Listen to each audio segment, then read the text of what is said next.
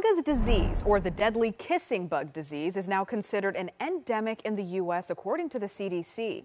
Human cases have been reported in 8 states, most notably in Texas. The bugs have been found in Maryland, and there have been animal cases reported here.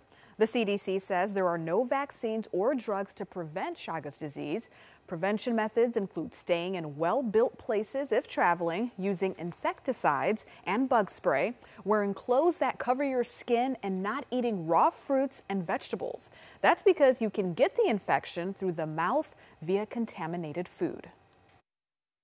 This is not a disease that's regularly transmitted from human to human directly, or even from animal to human directly.